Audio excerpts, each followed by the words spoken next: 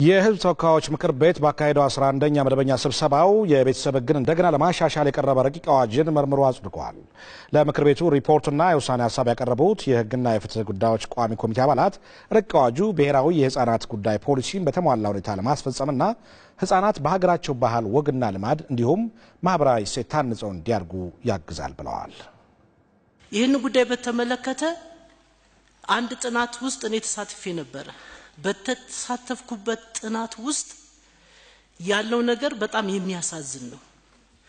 በተለይ ህፃናት ልጆችን ከወሰዱ በኋላ ባልና ሚስት ፈረንሳይ ሀገር ውስጥ ተጣልተው ያ ልጅ መንገድ ተጥሎ ከዛ በኋላ የአብዷል ብለው የሆነ የእብዶች የሚሰበሰቡበት ከስተዲ ውስጥ ያስገቡትን ህፃን የሚታወቅ በቅርብ ስንከታተለው እንደነበረ የሚታወቅ ጉዳይ ነው። ዞሮ ዞሮ ይሄ ምን ማለት ነው? ባርነትን የማስቀረትና ያለ ማስቀረት ጉዳይ ነው።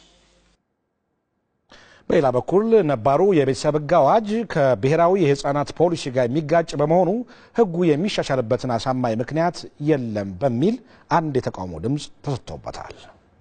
የሚሻረው አንቀጽ በዜጎች በህፃናት ላይ ያሳደረው ይሄ ነው የሚባል ዊክነስ የለውም። አንቀጹ የሰጠው ክፍተት የለም። ገንዘብ ወዳዶች ለሰው ልጅ ደንታ የሌላቸው ሰዎች ምናምን ተጠግተው ሌላ ወንጀል ሰርተው ሊሆን ይችላል። እሱ ቅድም እንዳልኩት በሚጣራበት መንገድ ሊሄድ ይችላል። ይሁን እንጂ ምክር ቤቱ ረቂቁን በመመርመር በ3 ተቃውሞና በ3 ድምጽ ታቅቦ በአብላጫ ድምጽ አዋጁን አጽድቀውታል።